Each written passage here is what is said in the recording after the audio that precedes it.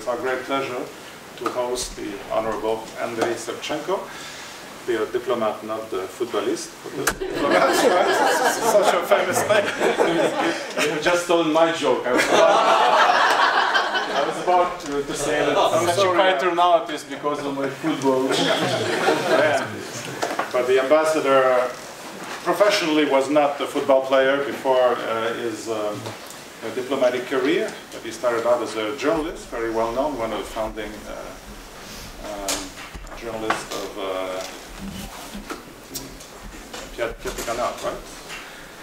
Owned by the fellow who has been president of Ukraine since 2014, Petro Poroshenko, and then Ambassador Shevchenko joined the Rada as a member of Batkivshchina. The year was 2007, 8, 6.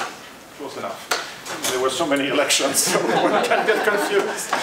And played a major role, some kind of a peacekeeping or broker role during Maidan, and particularly the tragic days. And then, after saying no, I don't know how many times, he was finally convinced, persuaded by the president, Poroshenko, to take on the duties of ambassador of Ukraine to Canada. We wanted the ambassador to comment on this very distressful situation already in December, but we ran out of time because of the holiday break, so it's our great pleasure to host him. He will be presenting on the topic for 20 minutes or so. Then I will have a few questions for him in the Q&A format, and then we'll open the floor. I'm sure you'll have many questions, and he agreed to go beyond this particular incident and include other burning topics, such as the Tomos. There was a major law that was passed today in the Rada, and obviously the forthcoming elections and so forth. So, Ambassador, you have the floor. Thank you so much. Thanks for coming, and it's a great pleasure to be here. And I would like specifically to thank my friends from the diplomatic community for coming here. And as Dominique said, the idea of this meeting came immediately after the Kerch incident happened. And Dominique immediately reached out to us, and we are very grateful for that. But a lot of other things are happening, so I'm well prepared after this to move into other topics such as church, election, and whatever you feel is interesting to talk about. I think it's actually good to meet from time to time because there are so many things happening there. And finally, I think it's also good that we actually have a chance to talk about strictly military and security issues. Because I think here in this building, or in these buildings, we talk a lot about the society, about major changes in the Ukrainian society, but of course we cannot neglect the war itself. So I'll start with walking you through our presentation on the Kerch incident, and then we'll move further. And I actually would like to start with this video, which I think most of you have already seen.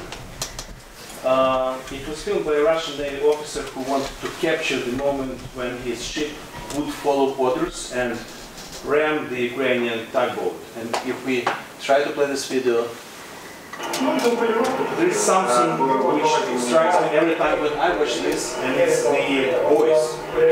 The voice of the Russian captain is so excited with this chance to hunt, chase,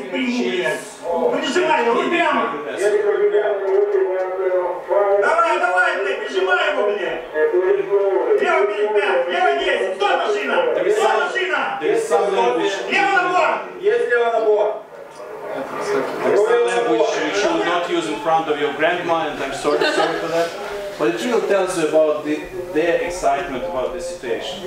They really wanted to hunt, chase, and hit the Ukrainian vessels.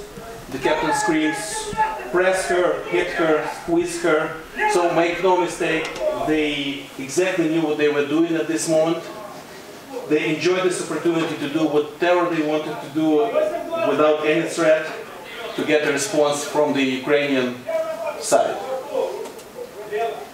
Radio exchanges between the Russian officers showed that there were clear orders to shoot, ram, and capture the Ukrainian vessels.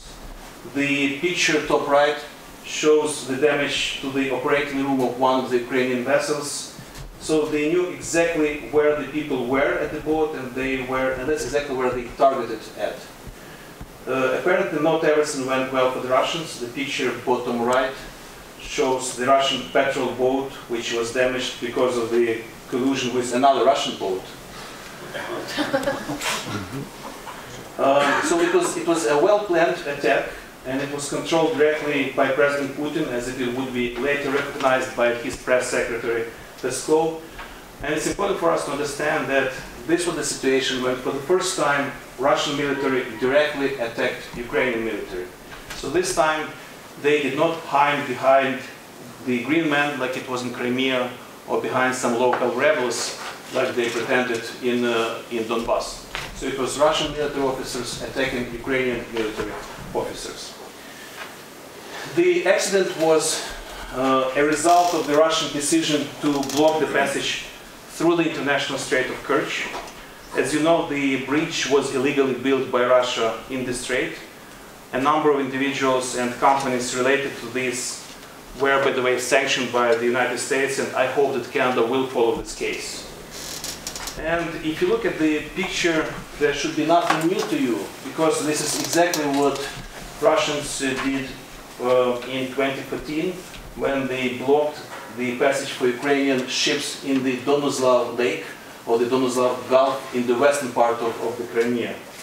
So at that time they wanted to prevent Ukrainian ships from leaving in the direction of Odessa. So at that time Russia stole Crimea from Ukraine, and the world did not intervene. And this time they are trying to steal the Sea of Azov. As of today, Russia has dramatically escalated the situation in the region. They started in the spring. The circled zones show the areas where the Russians have started interception and inspection of commercial vessels. Now they have blocked the Strait of Kerch itself. And we feel that they have two goals with this. Firstly, they want to cut off the Ukrainian ports of Mariupol and Berdyansk. Here is Mariupol and Berdyansk. And these ports are key for Ukrainian exports of steel and grain into the international markets. And secondly, this creates a perfect set for further military advance along the Azov Sea coast in this area. We have been talking that the Russians always wanted to have this land bridge from their territory into Crimea, and I think by now they are really in a very good position to advance in that direction. The blue box at the top shows you the area which is heavily used by them for naval exercises, and this creates clear threat for the city of Mariupol and for our positions along the Sea of Azov. By today, Russia has deployed major forces into the region, which allows them to effectively control the water and the air in the Azov Sea region. And the bigger picture tells us that with militarizing Crimea, Russia has greatly increased its presence through the Black Sea region. As you can see, Russia has also stepped up its aviation reconnaissance activities in the region. As you know, by recent time, Canada had its deployments in Romania, and this picture tells us that it was the right decision for Canada to send its deployments into Romania. They were making a difference there, and we need strong presence in that region for the future. It's also important to realize that the biggest strategy of Russia is to expand its influence into the Mediterranean and into the Balkans. And Crimea, this red diamond, is really key for that strategy. If you look at the numbers, you see that Russia has been turning Crimea into a huge military base. And our intelligence tells us that we will see much more of that in the next several years. We also learned that Russia has already consolidated impressive nuclear capabilities in Crimea. This includes navy, aviation, and there are signs that Russia is restoring nuclear storages in Crimea. And of course, this can be a horrifying game changer for the whole region. Not just talking about Eastern Europe, but also about the Middle East. So in that sense, again, Russian presence in Moldova and in Georgia is not just to put pressure on the independent nations which want to be closer with the West, but it's also, they also need this for the military build-up across the region. So that's why we believe that our Western friends should be very serious about this, and we have asked our allies for several very specific things to do with this situation. First, we want to get our men back to Ukraine. We're talking about 24 Ukrainian sailors who are, by all international standards, are prisoners of war. And we believe that it's extremely important that Russia treats them as prisoners of war. There is a so-called Third Geneva Convention, which defines all the procedures for such a situation, and this is the document and the legal framework which should be applied in this situation. Well, Russia sees them as criminals. They have started court trials. Our sailors are being held in the notoriously famous Lefortovo prison in Moscow. And from what we know about the Russian judiciary, that does not promise anything good to these men. They behave in a very heroic way. A couple of days ago, there were first court hearings, and all of them, one by one, said that I consider myself a prisoner of war. I demand of you to treat me that way, and I want you to apply the international humanitarian law in my specific case. So by now there is a very strong consolidated legal position, and we want all of our international friends to put more pressure on Russia to make sure that these people are treated accordingly and eventually they get home. They were going from one Ukrainian port to another Ukrainian port. They followed all the procedures. They had orders that they had to follow, and they deserve respect and deserve appropriate treatment. And the youngest of them is 19, so many of them are really young. So we're talking about people who are now in a very tough situation and they really need help. Second, we want Russia to release our vessels. The vessels were taken to Kerch first, and as of the moment we do not know exactly where they are, and we need them back. Third, I think all of us, we should work together to restore free passage through the Strait of Kerch. It's an international strait. It's crucial for free civil operations in the region, so we need to get international law restored in that area. We do encourage our NATO friends to show more presence in the Black Sea region, and it's very important to make sure again that we can freely operate in the Black Sea and in the Azov Sea. And finally, we believe that this is the right time for more punishing sanctions on Russia. I think it's a good time to specifically look into the Russian commercial activities in the region.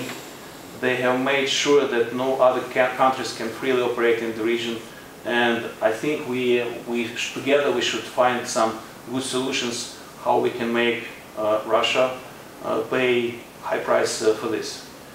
There are Russian ships which illegally go into the Crimean ports, and the very smallest thing we can do is to close European ports and other international ports for such vessels. And I think there are some other options to go ahead with. In the case of our cooperation with Canada, is done through NATO deployments in the region, and also, of course, through the wonderful and very useful Operation Unifier that many of you know about. By now, more than 10,000 Ukrainian soldiers have been through Canadian training, and only God knows how many lives this training saved for Ukrainian soldiers and officers. And as we are approaching the date of the renewal of the Operation Unifier, we encourage Canada to take the operation to a higher level, more upgraded, to a new level, to a new scale, and to new depths of our cooperation. Finally, we are in a very good conversation with Canada on supplying weapons which Ukrainian military needs to defend ourselves. And obviously this is one of the topics which does not like headlines and public talks. But I can say that we are very grateful to Canada for including Ukraine into the automatic firearms country control list. This allows us to cooperate with Canadian companies, and we are sure that this will make us stronger, and this will help us to solve the problem in our part of the world. So I'm very happy to report that we are on the same page with Canada on these issues. All the things were reflected in these statements by Prime Minister Trudeau and Minister Freeland, and also on the opposition side. This is exactly what our friends from the Conservative Party, from the opposition, and from the NDP said they are going to support. So again, this reflects this very strong cross-party consensus which we see in Canada on this issue. And I think this whole situation really is taking us into a position when we have to revisit the security situation in the region. I think it's the right moment to talk specifically about Crimea. You know that Crimea is not part of the Minsk negotiations, and I think this is another reason why we should bring Crimea back to the negotiation table and talk about this. I think it's a very good moment to discuss how we can better cooperate with our Western partners, and it's also the right time for very practical steps and for very practical actions. So that reflects something that we have been working on with our Canadian friends in the last couple of weeks, and this is something to kick off our conversation.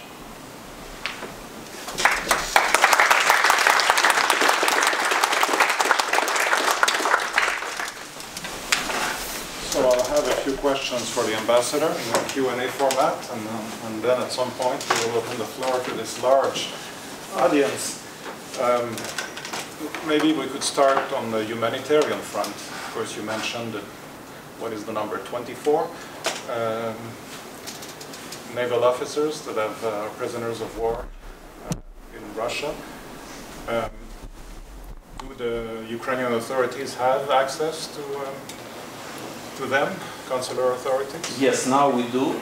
The most difficult situation was in the very first days when our sailors were detained in Crimea, and that's where our diplomats could not reach to them.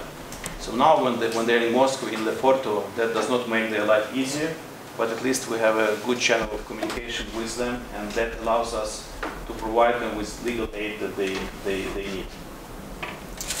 Of course, they're kind of a subset, a very significant one, admittedly, because now it's part of a direct military operation by Russia, but of a much larger population of prisoners of war in Russia. Of course, the most famous is the Crimean filmmaker Oleg Sentsov, but there's many more, including a great many Crimean Tatars who were arrested in Crimea and then sent to Russia.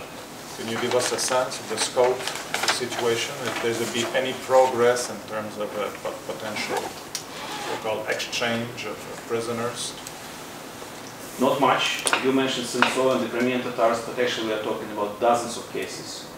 And we believe that countries like Canada, which has the Magnitsky Act, the Magnitsky Law, should apply all the tools available to put more pressure on specific individuals in Russia responsible for all those illegal crimes. Let's talk about the Crimean Tatars. All those crimes against them, they have specific names. People who made decisions to ban Majlis of the Crimean Tatars. People who are personally responsible for repressions against Crimean Tatar leaders. So I think countries like Canada should apply all the leverage, all the tools that they have, specifically to put more pressure on the individuals responsible for these cases. It's a human rights issue. We know enough about the Russian judiciary and about the Russian law enforcement system. We do not expect any miracles. So we should put more pressure on the system. You mentioned that Ukrainian authorities have access, were given access to the naval officers in Lefortovo. I would assume that since Crimea is an occupied territory, that Ukrainian authorities have no access whatsoever on specifically on Crimean territory. Am I right? Or is it precisely? So that's something which was the most challenging thing in the very first days.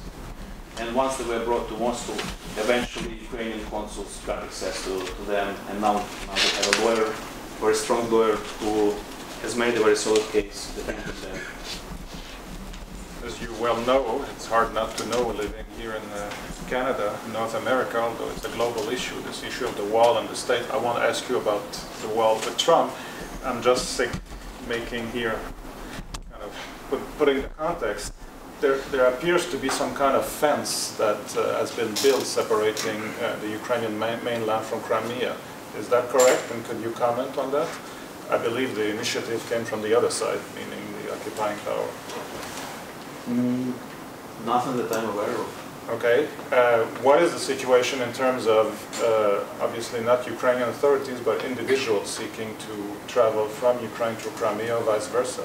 Is there still movement, or is there kind of a political wall, let's say?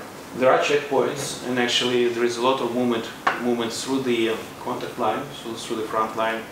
I actually visited one of the checkpoints with the Canadian Minister Bibo last July. We looked how that operated, and actually there is a strong and very important Canadian support to make sure that these checkpoints, they can operate freely. But it's not a smooth process, and the very checkpoint that we visited in July, every couple of weeks is shut down because someone fires and there are bullets flying at that place. And now, with the election coming up, I wouldn't be surprised if Russia made passage through the checkpoints even more difficult, just to make sure that to make life more difficult for those people who want to cross the contact line and go into the territory controlled by the Ukrainian government and exercise their right to vote. If we go back to the attack itself that we saw on video, of course there's been all kinds of speculation that it was linked to the election, this and that. But I want to get perhaps your personal take or the official take of the Ukrainian, the government that you represent, in terms of trying to explain the strategy, their understanding of the Russian strategy, of why suddenly putting Crimea on the map so much, because as you said, Crimea is not even part of the Minsk negotiations for 5 years, so all the focus has been on Donbass, understandably so, because there's a live war going on. But suddenly, since late November, the focus is back on Crimea. I'm wondering if, it is obviously connected to the larger conflict, and we'll be talking about the religious aspect here, which, from a chronology standpoint, there is obviously, these things are happening at the same time. Do you see a connection there, or what could possibly be the strategy? There might be several reasons. You mentioned one of them, it's the upcoming election. And as of the moment, I don't see a winning strategy for Putin at the presidential election in Ukraine. So I think there is a huge temptation for him to escalate the situation just to see how this might change the course of the campaign. Second, we should realize that Russia had completed very impressive military build-up in the region prior to this accident. So half a year earlier, it would be much more complicated for them to show their force and their presence in such a demonstrative way. Finally, we see this as a clear message, not just to us, but to the whole world. They're saying we are going to do whatever we want to do, and we don't care about international laws, about international regulations. We do not care what you think about this. We are going to exercise what we believe we have to do in this situation. So I think it can be any of these factors or combination of all together, but it's something they have been preparing for quite a long time. Did it come as timing-wise as a surprise to Ukrainian authorities, or they expected that this was bound to happen? Maybe not specifically in late November, but in the short term. Well, I guess for us, any day starting from 2014 is considered to be a day for a possible escalation, so I think there are no surprises in that sense. But at the same time, I think the way it was done, in this very demonstrative, provocative manner, that was quite impressive. And I want us to bring back to that footage with this captain screaming and yelling and being so excited about this. That tells you something about the atmosphere which has been created on that side. So it's something they wanted to do, and it's something, I think it looks like they were seeking for a good opportunity to show their force. And I can share this situation. When I showed this video to our friends in Global Affairs Canada, and at some point one of our friends asked, so where did you get this footage? And I said, well, it was all over the media, both international media and Russian media.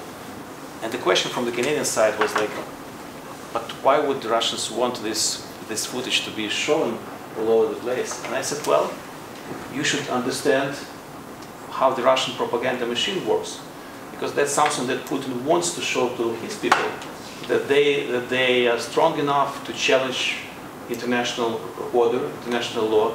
They do not care about anyone in this region. So it's something which actually he would like to be seen by his people. And then someone from the Canadian side said, but it looks like Putin. With this huge vessel, which is 4 times bigger than this Ukrainian tugboat. They don't care about this. So they would use in their propaganda machine whatever they have. And they are so creative, so flexible, and so universal in using literally everything. But that really shows you the difference. It's not a conversation about the difference between the Canadian mentality and the Russian mentality, but it shows you how damaging this propaganda machine can be. If we could focus on the economic aspect of specifically on the Kerch situation. Initially, there was an actual total blockade, which was at least partially lifted. But then, since the situation was very much front and center, meaning it was reported widely that actually it had been going on for some time, perhaps from the beginning, but certainly since the construction of the bridge, the harassment of ships and obstructing their passage, which means that in terms of the economic cost, particularly to the port of Mariupol, has been significant, and even more so since November, December. So my question is, if there is to be the continuation of this partial blockade, which from time to time could come to be near total, what are the alternatives, the plan B that the Ukrainian authorities have for Mariupol in particular, which happens to be the one area in Donbass that is still economically vibrant, obviously. We're talking heavy industry, steel, with a great deal of export capacity, and apparently there's also a great deal of agricultural export. You're going to get back to a map? Which one should I use? I guess this one. Okay. So Mariupol is quite a big city. It's 500,000 population, half a million, and the key industry in the city is the steel industry. 3 major steel plants, and most of the money that the city makes is out of steel exports. So the blockade is slowly killing the city. The same goes with agricultural exports, which are very important.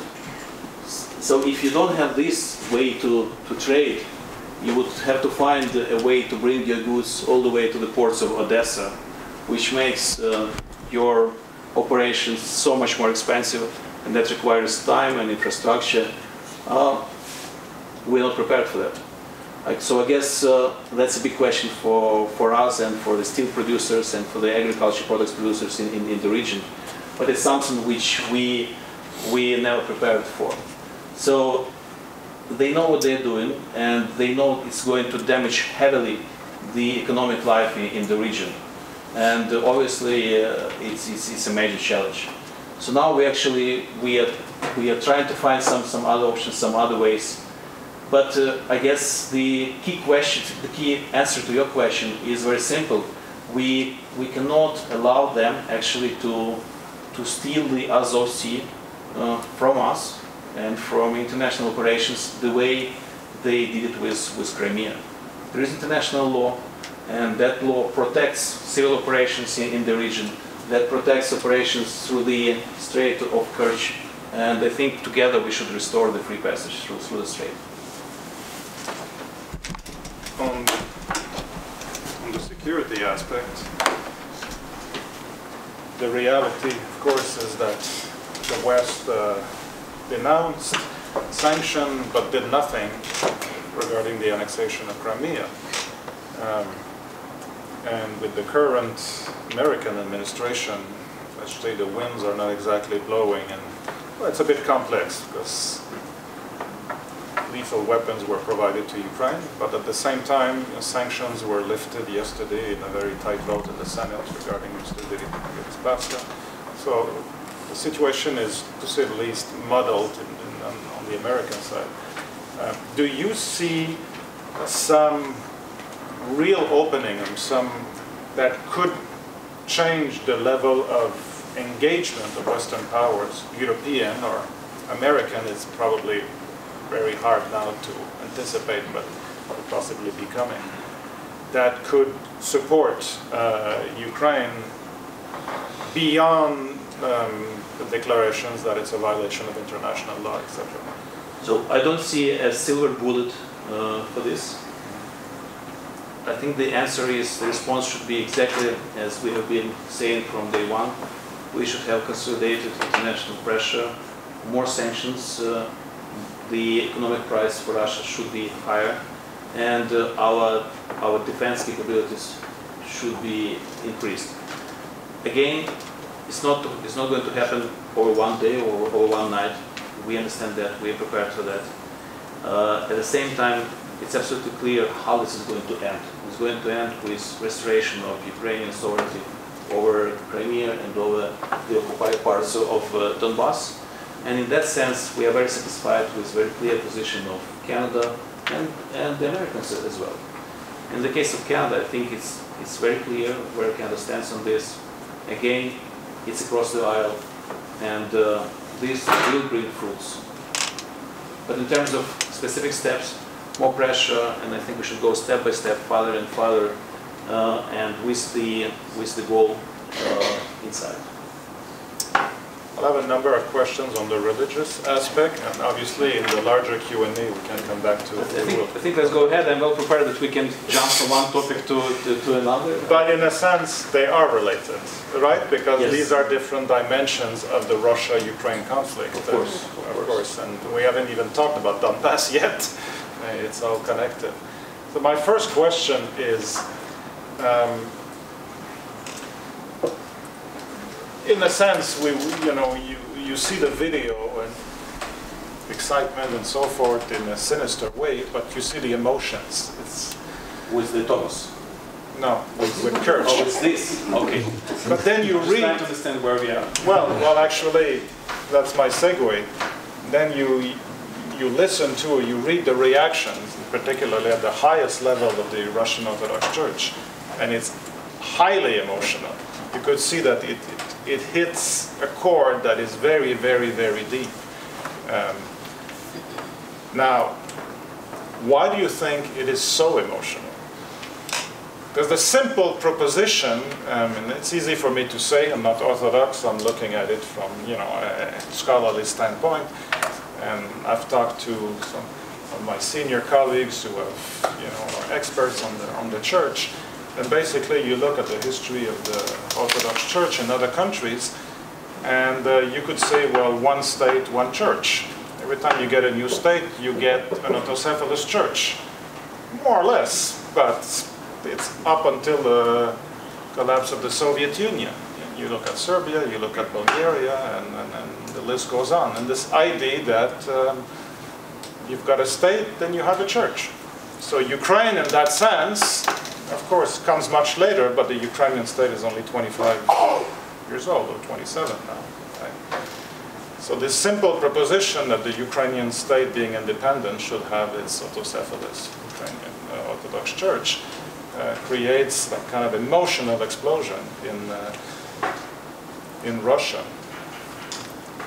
Well, I see at least two clear reasons for this overreaction on the Moscow side. One is ideological, and the other one is very practical.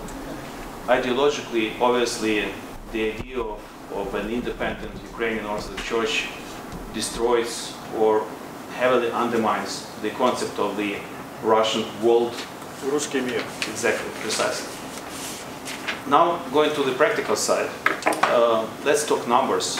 When the Soviet Union collapsed, and at that time there was just one church ruled from Moscow, the church had 15,000, I will need your help with translation, parafia, jak to перекласти? Parishes. The Russian Orthodox Church in 1991 had 15,000 parishes.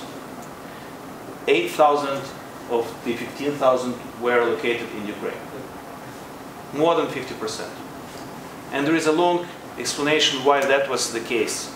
That was because Ukraine had always been a very religious land. That was also because the Greek Catholic Church was illegal, was prohibited in the Western Ukraine. So that brought some Ukrainians into the Orthodox Church. After the war. After the war, yes. World War II. So there is a whole story behind it. But again, going to the numbers, so in very practical sense, losing the Ukrainian church was something that Moscow and the Moscow Patriarchate could not afford. That has not much changed. I think in terms of the number, the proportion that the Orthodox parishes in Ukraine were inside of the Russian church was much higher than the proportion of the population.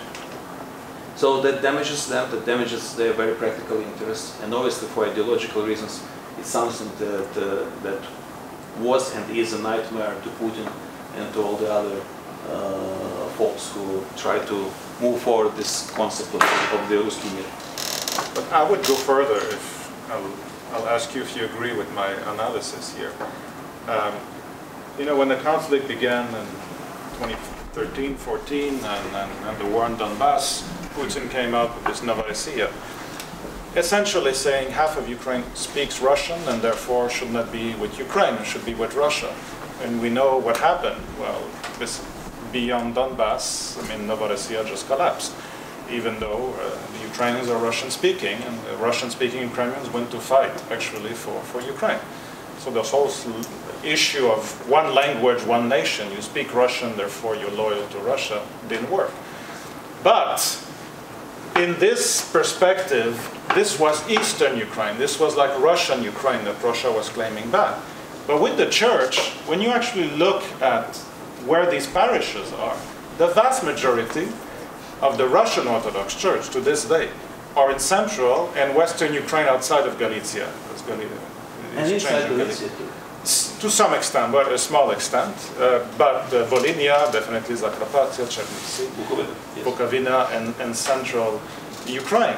So here you have basically the Russian Orthodox Church. We're talking, I don't have the specific numbers in mind, it could be as high as 70% of their parishes in Ukraine. In these territories that are massively for Europe, for Maidan, and increasing, or for NATO, for the European Union, and against Russia. So that kind of, you could say, politically inhospitable territories for any kind of Russian Ruski mir ideology, because you're not talking about reclaiming the church in the east and in the south. Of course, they're there as well, but the intensity is much lower for reason having to do with Soviet history, etc. I think it wasn't a lost cause for the Moscow Church in the beginning. If we play numbers, if they let their priests, their bishops, to go to the unifying Sobor, they would have been a majority there. But I think, again, Putin made a lot of miscalculations. He has done a lot of miscalculations in the last 5 years, and this is one of them. They thought that while that challenging Constantinople on this issue, they would be able to keep the Ukrainian church, and they badly miscalculated the situation. And I think that's That's a very clear mistake. It's not the first one. Attacking Ukraine and occupying our land, they pretty much helped many Ukrainians to make up their mind on this East-West choice. And that explains this huge shift in numbers of supporters for NATO and for the European Union. So that's another mistake which actually will cost Putin a lot in the long run. And I want to ask now about the external factor. Of course, it's not primarily now a Ukrainian initiative, because autocephaly goes back to the 1920s, then the 1940s, and you could say the 1990s with the Ukrainian Orthodox Church Kiev Patriarchate. What's new, of course, is that for the first time the claim to autocephaly now is being, well, officially since January 6th, right, being recognized by by Constantinople in a theological sense, of course, not in an urban sense. I just put this timeline to support what you were saying. January 6th, yeah. But. So my question is, what is your understanding of what has driven Constantinople in the last couple of years, really, to really shift their position? I know in their official statement there is a link with the current Russian-Ukrainian conflict. Somehow it seems to have played a factor. But there is also, and here I don't have an answer, so since you're the ambassador here in Canada and very well networked with the community, there's an interesting link in this whole process emanating from Constantinople that led eventually to the Tomos. That's just last week, right, January 6th. With the diaspora, specifically very high prelates, bishops in Edmonton, Hilarion, I believe, yes, and Daniel in the United yes, States, who are originally both from Galicia and immigrated and then went, got promoted all the way to the top of these diaspora church organizations and played a major role. First in Constantinople, they were both educated either in Constantinople or in an institution kind of patronized by Constantinople, and then played a major brokerage role in Ukraine, because they were officially named the envoys of Constantinople to Kiev. So that's an interesting... It sounds almost like CIA conspiracy behind it. I wouldn't call it a conspiracy, but it is an interesting networking here, like a loop back from the diaspora all the way back to Kiev, which apparently was not minor. It was in terms of eventually turning the position of Constantinople around for this historic decision. I actually think it was this twist of destiny when Bishop Hilarion travels from Edmonton to Kiev to help us unite the Orthodox Church. I think it's fascinating, because we have been talking about this 65 million strong Ukrainian family, and I think in the last 25 years we have traveled far in understanding that it's actually one interconnected community. And then to see how representatives of this community from different countries and from different continents actually work together on such an important issue, I think it's fascinating. And I think that explains huge enthusiasm behind this idea, not just in Ukraine, but across the Ukrainian community globally. We have several dates here, and I'd like to thank Nadia for putting some dates and numbers which might help us to understand what's happening. And I think there are a couple of things to understand about the situation. First, as you, Dominic, said, the idea is extremely popular, and I cannot find proper words to explain this, to describe this huge wave of enthusiasm across Ukraine and across the Ukrainian community about this idea. Not just within the Orthodox community, I think it's much broader. Second, there are some numbers and attitudes, and speaking of this number, I would say, and growing up. I think now when we see that the president has actually started kind of like a roadshow with the Tomos traveling from one region to another, we see that this enthusiasm is really huge around the country. On the legal side of the issue, it's important to understand that if you live in a small village and if there is a church which belongs to the Moscow Patriarchate or to any other denomination. According to the Ukrainian legislature, it's the local community which decides which church their parish should belong to. So you're referring to the law that was passed today in the Rada? No. Year before this. Okay. So legally, churches in Ukraine do not own the buildings and they do not own the land. So it's very different from the way it operates here or in many other countries. So when the law was passed for this, it was early in the early years of the independence. The idea was that actually we should protect the right of the community because there was not much. Well, partially it was a response to the reality because after the collapse of the Soviet Union, there were not too many buildings and there was not much choice. So actually, I think legislators wanted to make sure that it's the community which will decide what to do with their building or with their church. So that law is still valid, which means that no matter what church generals decide, it will be more to soldiers on the ground in terms of their choice. So now we see that soldier. You mean parishioners? Yes. Yeah, yes. Soldiers maybe, of the faith. You mean? Maybe it's not the best. So I'll take that back. But so what I'm trying to say is that by now we have seen about 100 parishes which chose to switch from the Moscow Patriarchate to the new United Ukrainian Church. Out of 12,000 or whatever, it's a very small number. But I think there is a clear way and clear dynamics. So I think there will be a natural process of people moving from one church to another. It's not because there is political pressure on them. It's just a reflection of the reality on the ground.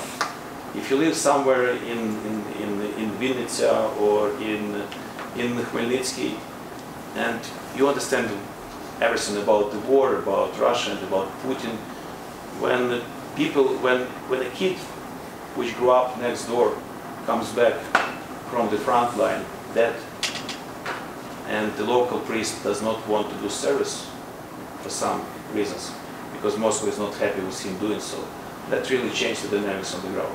So I think we will see the slow process of parishes moving from the Moscow Patriarchate to the United Church. I don't think it's going to be a landslide. At least there are no signs for that for now. I think there will be more of a national process, and I think it's extremely important for the state, for Ukraine, to make sure that actually those parishes and those people who want to stick with the Moscow Patriarchate, they will have the legal right to do so. I think it's very important, and I think we're a mature enough democracy for securing that. So from a property rights standpoint, these churches belong to the state and are leased to communities? So formally it means that parish comes together, they have a meeting, and if they make a decision, they collect signatures. And the law says 2/3, I think, the law today that was voted. Then that's what they do. And if they decide to change their mind again, they can do it in the future as well. We had this discussion, maybe we should allow churches to own buildings, and I think there is a lot of appetite for that. But for many reasons, the law has not been changed yet. We might see some changes in the future. So my point is that in the end of the day, it's going to be completely up to the people on the ground to make their decisions. And for the state, it's very important to make sure that it stays that way, that no one interferes and no one puts pressure on the people. A couple of other things. Obviously, it will be very interesting to watch the dynamics between the two men. And Moscow has chosen to challenge Constantinople. And I think it's not clear which way it's going to turn and what it's going to mean for Moscow. And another point, I think it's also creates a new ground for a very interesting dialogue between the Orthodox Church and the Greek Catholic Church. That's a quote from Sviatoslav. Every effort must be made to restore the original unity of the Church of Kiev in its Orthodox and Catholic branches. So I think there is a lot of conversations about this, and I think there are many people in Ukraine who would like this to happen. And so this actually provides a very new narrative for this East-West Christianity dialogue. So who knows, maybe Kyiv will play a very historical role in re-establishing this very good, constructive dialogue between the Eastern Christian tradition and Rome. Well, on that hopeful note, we will take questions on any topics germane to Ukrainian politics. Who wants to? Yes. I have a question going back to the Strait of Kerch. Are there any ships of Western powers that are entering into the sea? And by extension, would one possible solution, although it would carry obviously a risk, is that some of the goods to be exported from Mariupol be carried by some of those Western ships? So it's something like West Berlin tactics, land bridge, or in this case like sea bridge or something like that. We have not gone that far in our conversations.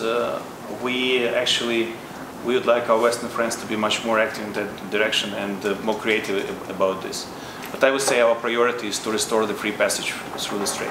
Are there any Western ships that are entering through the strait? There are some commercial ships which go.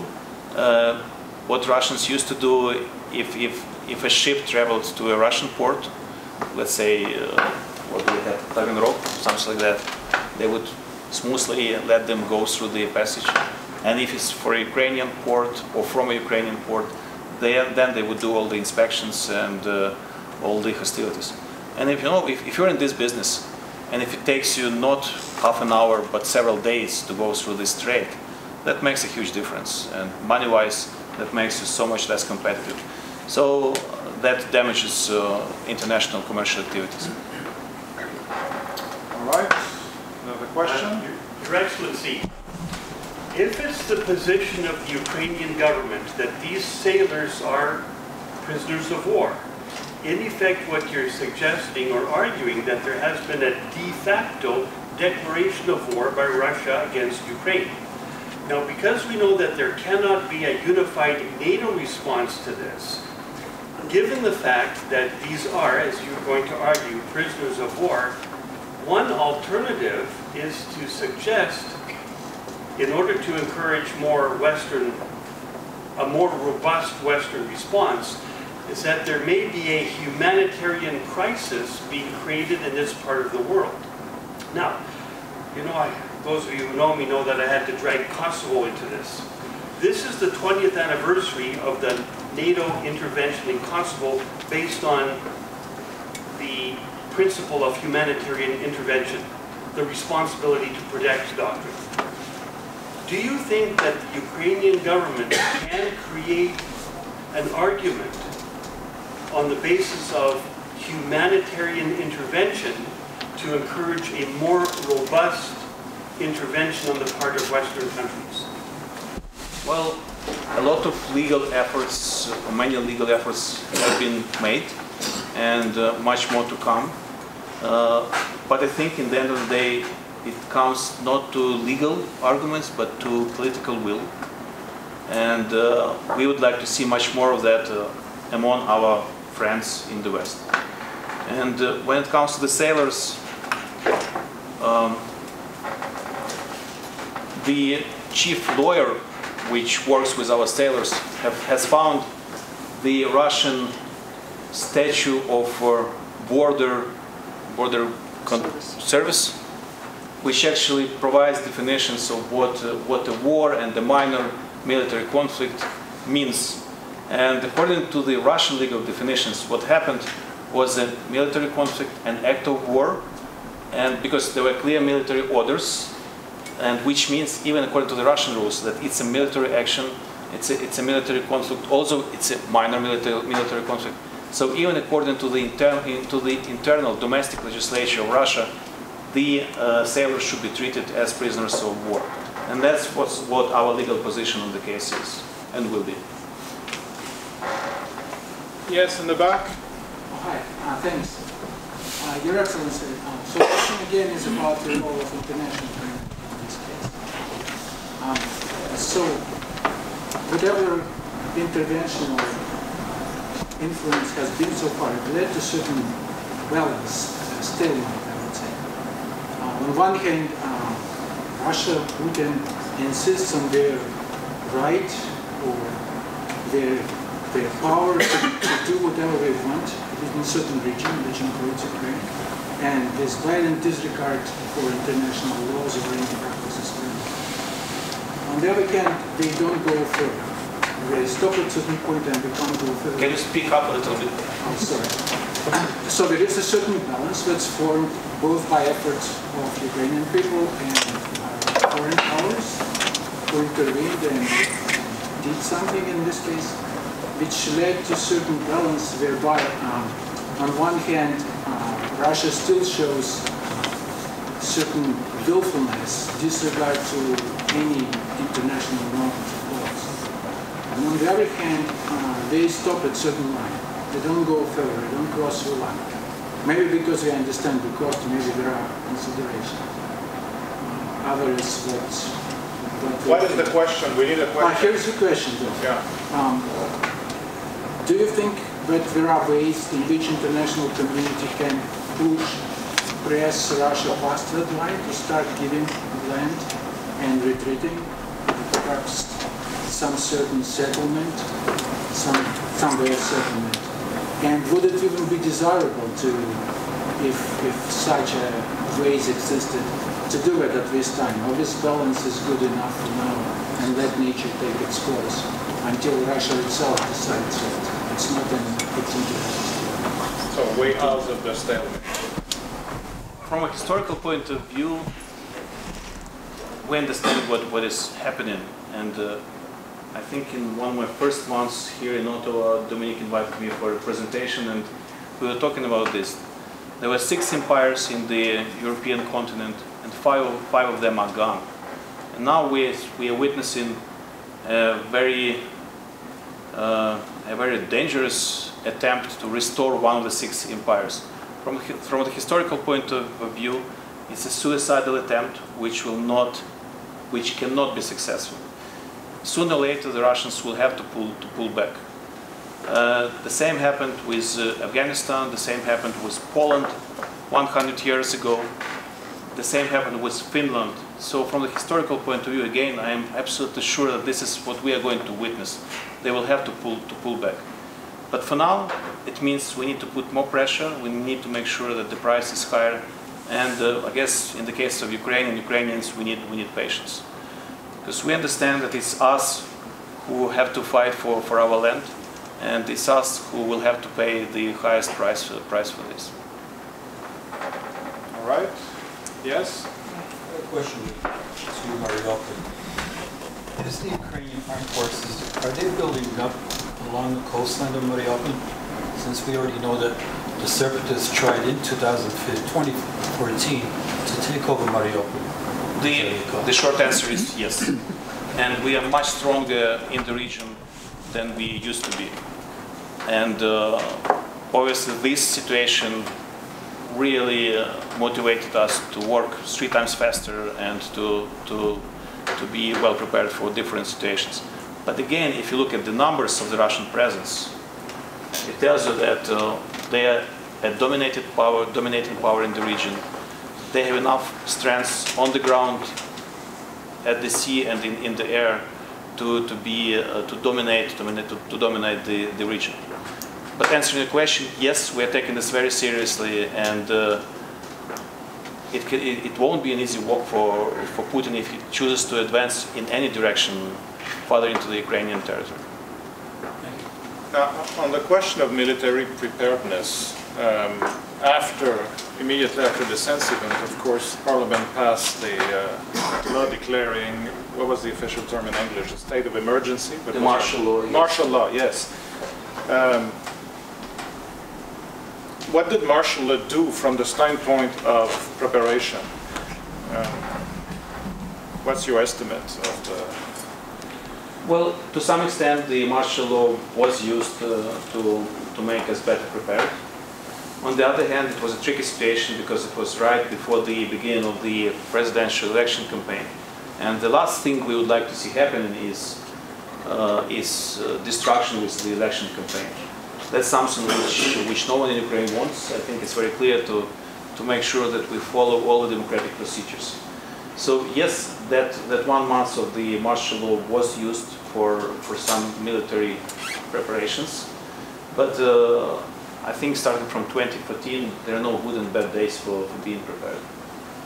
Beyond martial law was lifted, but the ban to Russian males aged 18 to 45 was maintained. Is it likely to be a permanent ban? Because we are co-running a summer school in Ukraine, and we have some Russian students of male persuasion, which right now will not be able to enter the territory. I'm just saying, you know, that's a pretty radical move. My question is it likely to be permanent? No, it's hard to say, and I won't try to predict. I think there is a strong support on both sides of this argument. So we'll see. I would wait for a couple of months to understand the broader picture of this. All right. More questions? Yes, right in front. Yeah, Irina. I thank you for the presentation. I have I was looking at your list of what needs to be done, and I was surprised not to see any kind of engagement, you know, in terms of a peace agreement with Russia. I think most of us know that the Minsk II agreement, the second Minsk agreements are pretty much dead. Ukrainian media reported that none of the provisions were 100% implemented. So is there any intention on the part of Ukraine to engage in some conversations?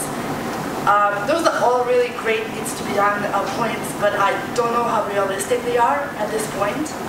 I understand that you pressure sanctions, but I also don't know how effective they are, based on we have imposed a lot of sanctions after Crimea, and it didn't stop Russia from doing what they're doing now. So is there any discussion on opening conversations? First, on the Minsk process, and I'm afraid to say something not diplomatic enough on this, but this is a joke, which is a bad joke about this, but I'll still use it. Some people say that Minsk process is like Lenin in the mausoleum in Moscow, which means dead but not buried yet. So that's one school of thought, which says that you cannot do anything with the Minsk agreement. I think it's fair to say that we are not happy with the Minsk conversation and with the Minsk agreement as well. Starting from the very beginning, it never covered Crimea to begin with. At the same time, it's a very important and very powerful tool, and also that helped us to get our international partners together and work with us. So, having said all the pessimistic things about Minsk, I would not dare to say that we cannot use it as a communication ground, as a tool to advance. We should, but I absolutely agree that we should be more creative about some other possible ways to communicate. But the so-called Normandy format with the foreign ministers of 4 countries, including Russia and Ukraine, these talks go on periodically. No? From time to time, more or less successful. Not much success with the implementation of the Minsk agreement. Yeah, of course. All right, there was a question also? Yes. Nick Kravitz from Winnipeg, who started the petition about visa-free regime, asked me to ask you, what is the status of visa-free regime for Ukraine to Canada? No good news on that. In fact, we even witnessed a very slight increase in the refusal rate for Ukrainian citizens, which is very disappointing to us. At the same time, we understand that Canada is very serious about its immigration rules. So we understand that it's a long conversation with Canada, but I'm absolutely sure that sooner or later we will get visa-free regime for Ukrainians who want to travel to Canada. As of the moment, we have limited success. First, Canada now issues visas for Ukrainians for the whole length of foreign passport, which is up to 10 years. And also, the procedures for Ukrainians are quite quick. Normally it's about 5 days, which is really a good number for Canadian visas.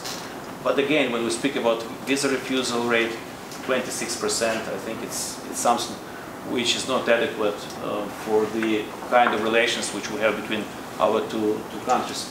We need to change that. Yes? Visiting professor here at the Faculty of Law, coming from Belgium, and I was wondering what are your expectations vis-a-vis the regional organizations in Europe, and I mean both the European Union, the Council of Europe, of which both Russia and you are part, and the OSCE. Is there anything they should do or should do better to help you?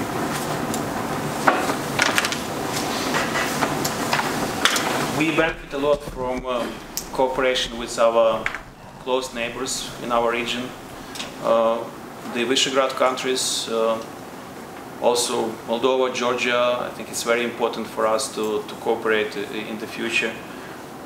With the Council of Europe, I think the Council of Europe has been playing a tremendous role actually in sending the right signals on this issue, and I hope that will not change. I think the position is very clear, and it's very important that the Council of Europe has not given in to the very strong pressure from Russia. And with OSCE, I think OSCE can do so much more on this issue as well. I was very pleased to hear some good news from Warsaw on the activities and plans of the ODIHR. So I think... Could you explain what ODIHR is? It's the Office for Democratic Institutions and Human Rights, okay. Which acts on behalf of the OSCE. Okay. So, to give you a general answer, I think that the international institutions can do so much more about this. And by the way, it's one of the things which Ukraine and Canada have in common. Because both Canada and Ukraine, we strongly believe in the power of international institutions. And today, when free trade, international institutions are not sexy words anymore, I think we should really cherish and treasure this kind of common values that we have. Could you be a little more specific when you say in particular that the OSCE could do much more? Of course, the OSCE has had and continues to have an observation mission in the war zone in Donbass. What are the specific demands on the Ukrainian side in terms of enhance role by the OSCE specifically regarding the conflict? I can give you one example. I just heard from the Ukrainian Foreign Minister Pavlo Klinkin that he knows that OSCE has this conversation about operating a peacekeeping operation in the Donbass. So I think it's together with the United Nations. So I think it's just one of the possible directions where OSCE could play an essential role. Peacekeeping, just to name one. Right, more questions? Yes? Question on sort of geopolitics. We're seeing Russia have disregard for a lot of international laws. We're seeing China have a lot of disregard for the rule of law. Canada is involved very heavily now in discussions on that front. Over the last 20 or 30 years, we brought Russia and China, I think, into the World Trade Organization. We brought them into a lot of our Western organizations, probably based on the fact that they were going to follow the rules. Now that they're blatantly not following these rules, is there anything more stronger that the Western countries can do with respect to these organizations? Russia is also, for example, Olympics, sports, just total disregard of the rules. So it seems to me that a lot of the international bodies are very hesitant to put any strong punishment on the blatant issue here. Is there any way of trying to put a stronger discussion forward on these levels? Well, I think we would need more brainstorming time on this kind of ideas, but there is one idea which is in the air. It's the reform of the Security Council in the United Nations. Right.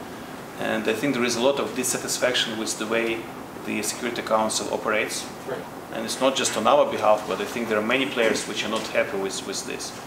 I think also that dissatisfaction with the UN that we can observe in Washington DC can also be used for a serious, profound conversation on how we can change the United Nations to make it more efficient. Thank you. Oh, yeah? I have a question about Donbass. As in the spring of 2018, what was known as the anti-terrorist operation came to an end, and the Joint Forces operation was launched. So I was wondering if you could talk a little bit what exactly that change means for Ukraine, for the Ukrainian government, and for Ukrainian troops, how that changes the dynamics of what's happening.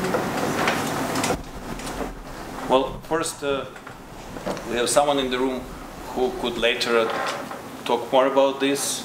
And those of you who have not met yet, I would like you to meet Oleg Nazarenko, who is our new arrival. He is our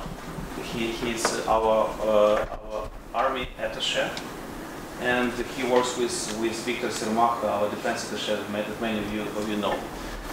One thing which I hear from military people in Ukraine, this made the chain of command much more functional and much more clear, because when they were operating under this loose format of anti-terrorist operation, there was an issue. Good cooperation between different agencies was always an issue. Now there is a very clear chain of command, which makes it much more efficient, much more functional. And also there are some legal details which are important in terms of orders and following the orders and things of that kind. So I get very good positive response, feedback on this change. The ATO was formerly led by the SBU, no? Correct. According to law, and now the new situation, can't even remember how it's called, but is formally led by the Ministry of Defense. Absolutely. Which is your chain of command argument. And when I say different agencies, we should realize that also we have National Guard, which has its specific field of operations, and we also have our border troops, which is a different agency. So, and others. So in the case of Ukraine, it was very important to make sure that the chain of command is very clear, and all the orders traveled back and forth in a very transparent and clear manner. Unfortunately, there's an elephant in the room that we've all been ignoring, although you alluded to the elephant. His name is Donald Trump, who seems to have a love affair with Vladimir Putin and will do nothing, basically, to help Ukraine. And unfortunately, Ukraine will have to wait until the Americans have a new president who understands the world and has an interest in Ukraine, who might then take a role in helping Ukraine, because there's only one power in the world that can challenge Russia. I was about to say the Soviet Union. There's only one, and it's the Americans. And right now, you have no chance, unfortunately. I think it's obviously a very common school of thought, but on the other hand, we are not in a position to wait and give up. I think we should be creative, and we should try to find different international formats for this conversation. And in the case of Washington DC, I think we have built quite surprisingly, I would say, we have built quite efficient cooperation with Washington DC in these turbulent times. And that is mostly thanks to very strong cross-party support in the Congress.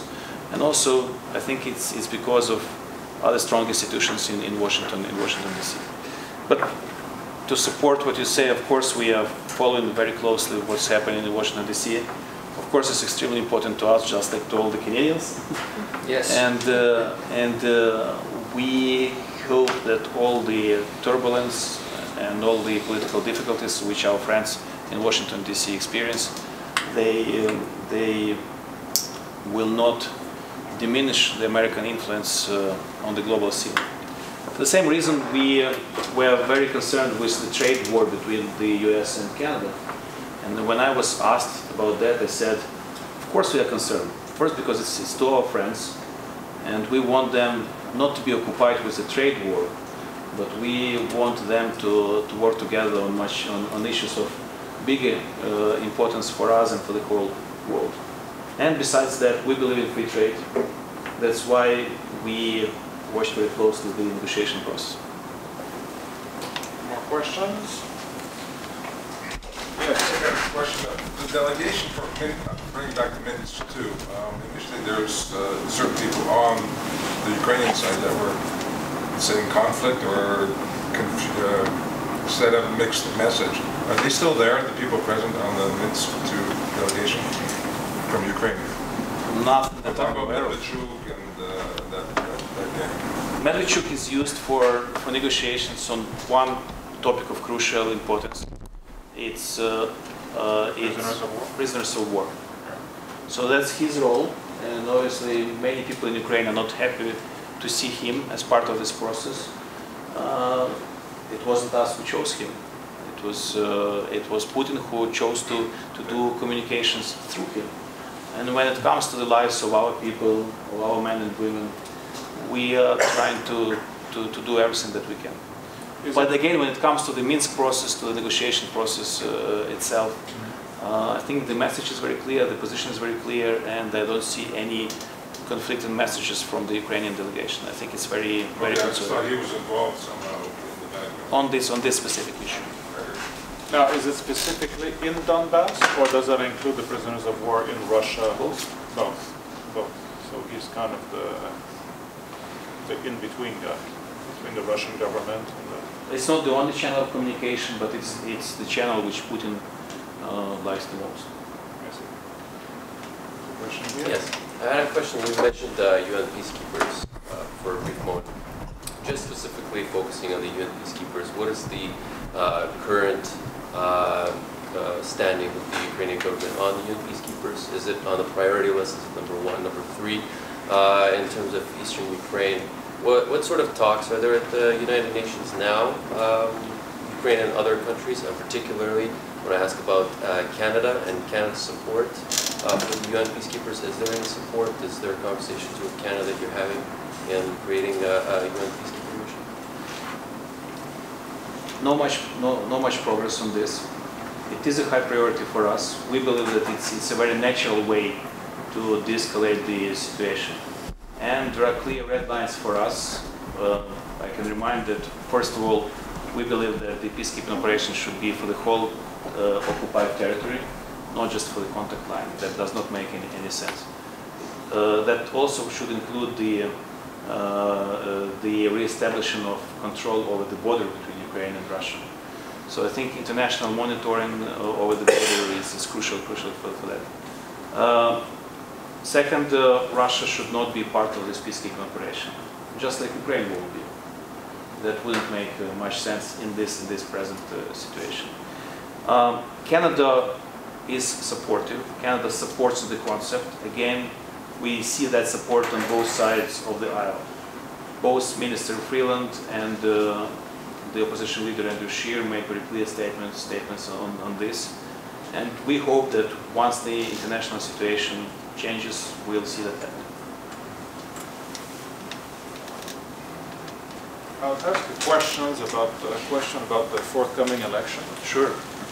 I understand that even though you yourself were a deputy, as an ambassador, you can, of course, not comment in a partisan fashion. So that won't be my question about who should win or things like that, but more about kind of the. Thank you. You represent the state, not the government, right? The state of Ukraine, right? Now, my question is more on the reconfiguration of the political landscape, the electoral landscape. So we've got veteran players, of course, the president and his political formation, Poroshenko, but also Tymoshenko, who seems to have, I don't know how many lives. She's at life number 5. She's back in the leading position. But then there is a wild card, the kind of wild card that's been appearing in most Western countries of late. A non-politician who actually played a politician on TV in a popular TV show and announced his candidacy and may be flaming out or may not, but is actually in the early polls a player. So that this phenomenon of populism. So we're referring to Zelensky, of course, who is actually second now in this last poll. And we have a situation where formations that are trying to recreate a bit organizationally what the Party of Regions used to be, the Eastern electorate seems to be divided, actually. There seems to be an inability by these Eastern politicians to coalesce again and form a bloc, at least a regional bloc. Because Mr. Boyko was actually kicked out of his bloc, the opposition bloc, and I believe now is with a different formation. So you've got a situation where the Party of Regions, before that the Communist Party of Ukraine, kind of rule electorally over the Eastern regions, and now since Maidan, of course, some territories are kind of outside of the control of the Ukrainian state. We understand that, so it has electoral consequences. But there is fragmentation of the, let's call it the Eastern vote, and now we've got the wild card of the populist votes. That seems to be in sync with what's happening in many countries in Eastern, not Eastern, but Western, Central Europe, United States. After all, the president of the United States is a non-politician. So that's my question to you in terms of how you envisage the reformation of the political landscape. So first there is a disclaimer about this, the numbers. I took them from the massive poll which was conducted by the so-called rating group Ukraine. It was done in December, and they conducted 40,000 interviews, which is a big number for Ukraine. Normally, if it's about 10,000, that's a very good picture. 40,000 is a lot, and that reflects the percentage of those who are going to vote and who have made their decision. So that does not include 25% of the voters who have not made their decision. And we should understand that in Ukraine we have 2 rounds of the presidential election, which means that many people will have to make their decision twice. First time for the first round, and second time when they come to the polls and they will not see their candidates, and they will have to choose between less likely people. So, first about Zelensky. Zelensky is the biggest surprise of the campaign so far. And those of you who speak Ukrainian or Russian, you might have seen films with him. An actor, a stand-up comedian, young, smart, witty, and the country knows him as the star of this film, which was called Servant of the People, and it tells the story of a school teacher, history teacher, who, with no political experience, becomes the president of Ukraine. That's what he's trying to do, basically. Precisely. So it's actually a TV series, so right? In the TV series, after he became the president, he did not change his lifestyle. He lived very plain lifestyle, without fancy cars and fancy offices. He fought corruption, he challenged the oligarchs, and he cared for the common people. So that's exactly what is expected of a good presidential candidate. Obviously, he relies heavily on the anti-establishment vote, very popular among the millennials, actually including the Russian-speaking millennials, because Zelensky speaks Russian. Well, actually, it's interesting. Tymoshenko for Tymoshenko, Russian is her mother tongue. The same goes for Zelensky, for Poroshenko, for Boyko. I'm not so sure about Gritsenko. So that tells us something about the distinguished picture of Ukraine. Now, in the case of Zelensky, with those young voters, Ukraine has not seen a millennials wave like Canada has, or like the Americans have. So we do not know whether it's going to play or not at this election. Traditionally, young voters, they are very volatile, which means they show good numbers during polls, but when the voting day comes, many of them do not make it to the polling stations.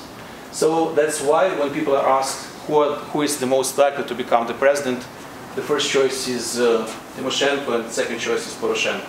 So that's why most of the people will say that most likely we will see those two people in the second round, but everything can happen. Now, going back to your question, Dominique, how it changes the political landscape. There is one thing which is very important in this campaign. there is a very broad consensus on a number of issues between the key candidates. First, it's obviously sovereignty and territorial integrity. Even Boyko, who is considered by some more loyal to Moscow candidate, I think his position on this issue is very clear. Second, pro-EU and pro-NATO. Poroshenko, Gritsenko, and Tymoshenko. Poroshenko just initiated changes to the constitution with the idea of EU and NATO integration. Tymoshenko proposed a referendum for integration into NATO in 2014. Gritsenko has a very strong pro-Western record, so there is a very clear choice. With Zelensky, he's kind of like a tabula rasa for many voters in Ukraine. As of the moment, his agenda is a little bit blurred as of the moment. But I think we also know him for his very strong and vocal pro-Ukrainian position after the war started. This man had a very successful actor's career in Russia and very successful show business activities in Russia. He quitted that, and which won a lot of respect for him. So on NATO, in his last interview, Zelensky said, well, I'm not sure because like they're not, we don't see an open door at NATO. But he said, I think we should get more use out of our strongest allies. And he mentioned two countries, which was Poland and which was Canada. So he said, maybe if other partners are slow on cooperation, we should go ahead and look to our closest friends and think about bilateral defense alliances or defense treaties. And anti-corruption and democracy and human rights. It would be very suicidal for a candidate who wants to be a president to challenge this issue. Maybe less so with NATO, and Boyko would not be happy with NATO, but I think if you want to win the second round, you should pretty much stick with these issues. And this is very different from the previous election campaigns in Ukraine. And I think it reflects many changes which we see in the Ukrainian society. So that's something new. How would religion play out electorally? We do not know yet, because historically we have never seen religion a major factor at the elections. So in this case, we see President Poroshenko, who is heavily involved into the church issues right now. Heavily involved meaning that he pays a lot of attention he paid a lot of attention to what was happening with the Thomas. And now he travels throughout Ukraine, presenting Thomas to the Ukrainian public. But I think there is no clear answer how it's going to change to affect his ratings. In Ukraine, in our election, it's more important to think about the second round, where people vote not for someone but against someone. So I think you have to be very careful to make sure that you do not make too many new enemies on your way to the second round. So it can play different ways. How about Irina's question about kind of a peace plan towards Donbass? Could that be a major defining issue in the election, or nobody wants to touch that? I think we have poll numbers for what people are concerned with. And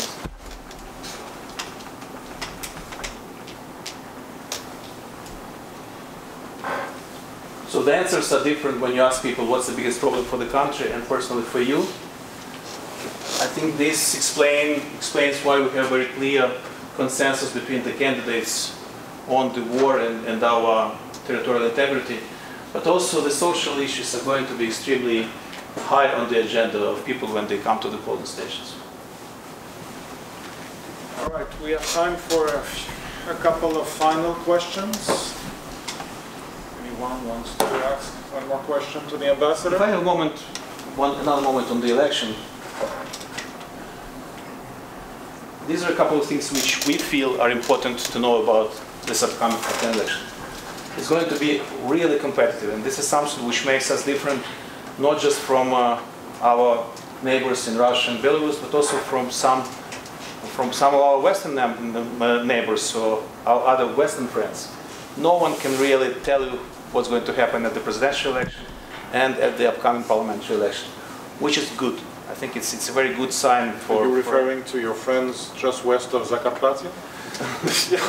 We have a lot of Without friends in naming the US. names. No, nothing good or bad about this. It's just I think we in some countries we see more competitive and less competitive politics. And in our case, it's wide open.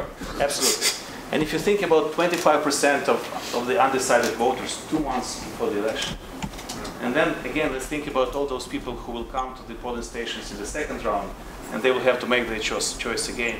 This really means that lots of undecided voters and lots of votes are for grabs. Next, I think it's a clearly pro-Western landscape.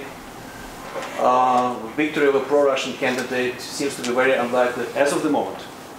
Everything and anything can change. And again, I don't think that we will be lucky enough to see Putin just staying aside without any attempts to interfere with the campaign. Everyone has the upcoming parliamentary election in sight. The parliamentary election is scheduled for October 27, and Ukraine is transforming from a presidential republic into a parliamentary republic, which means that we'll see more and more powers exercised by the parliament and by the cabinet. So many politicians during the presidential campaign already make their plans for the parliamentary campaign, and it's going to be extremely interesting to see the new coalition after the upcoming parliamentary election. There are high threats of Russian interference, and we are trying to neutralize those threats, and we cooperate with our Western partners on this. And I think it's an important time to see our democracy safeguards tested, and I personally am very optimistic in that sense about the upcoming election. Normally in Ukraine, a presidential election is like a Hollywood blockbuster, where in the end you see a good guy and a bad guy. And the good guy wins. No, most of the time. But we know that one of the two, and also it depends on whom you consider the good guy. They're all bad. And in the end of such a shooter, one of the two should kill the other one, or send him or her to prison. Of course, you're talking metaphorically here with an election. With a real war with prison, not so metaphorically, because we have seen that happening. So this time, I think we're going to see something very different. Again, because there is a wide nationwide consensus on the major course of the country. I think the democratic institutions are quite mature. We're talking about free press. We are talking about NGOs, with extraordinary network of election observers throughout the country. The Committee of Voters of Ukraine is one of the NGOs which monitor the elections. They used to have 16,000 election observers professionally trained for Ukraine. So we're talking about thousands, tens of thousands of people with very strong experience of monitoring the election campaigns. Local activism is an important factor. People will like to see their votes counted in an honest and fair manner, which is very good. Again, competition between the parties and international presence. We are very thankful to Canada for sending a strong observation mission to the Ukrainian election, and it was a very important decision made by Global Affairs Canada. This will help us to get a very good, legitimate result of the election.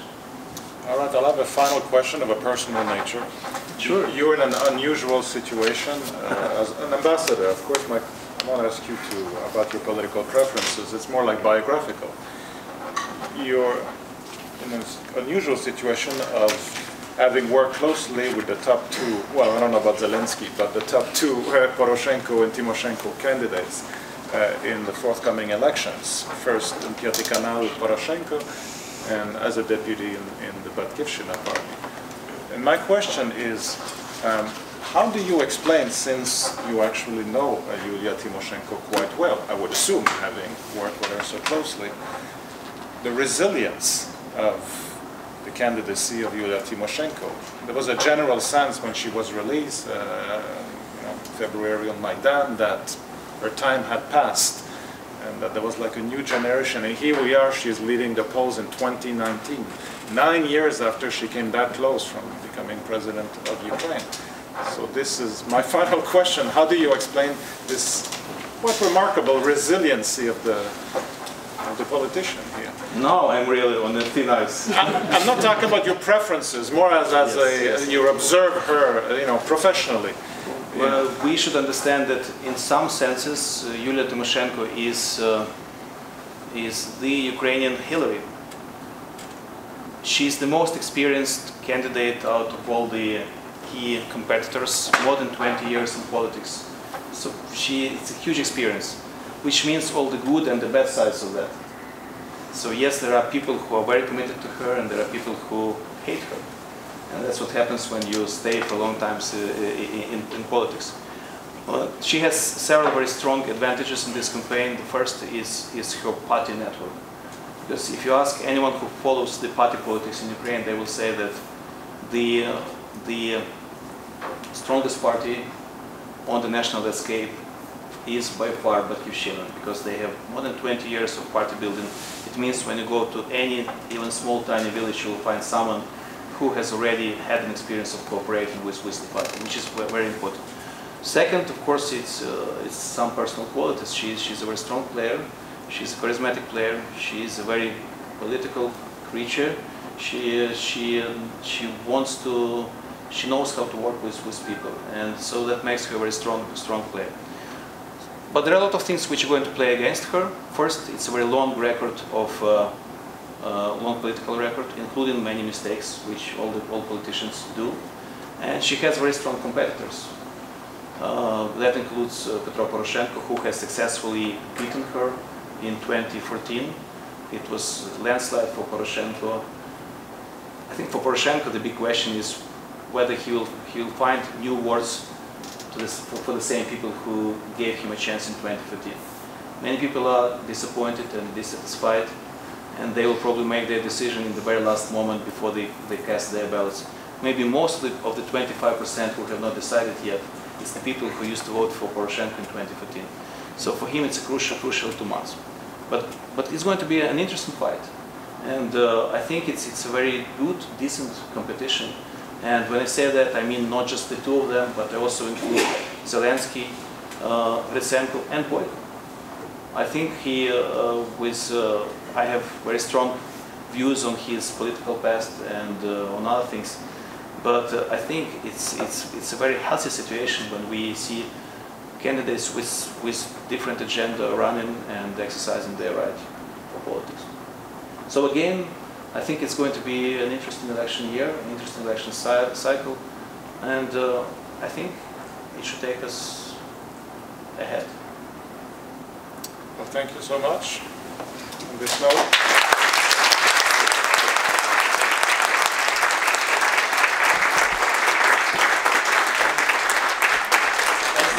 I wanted to share with you. It's right here. I saw it yesterday on the news, and it's from a small village of Shirokino, which is next to Mariupol. Actually, it's right at the front line. It's between Mariupol and the Russian border. So actually, the Russians are maybe a couple of hundred meters from this very place. And I think it's very symbolic, and it tells you a lot about what we're going through. So we are on the wall.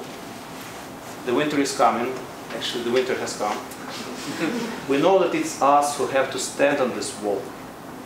We know that it is very difficult. It's very dangerous. It means we lose people every day. We do not look nice. Quite often we look clumsy. But we raise the flag. And we know that we fight not just for us, but for many people of goodwill, and for many of our neighbors, and for our distant neighbors like Canada as well. And we know that it's a very noble thing to do, it's the right thing to do, and we know that sooner or later we shall overcome.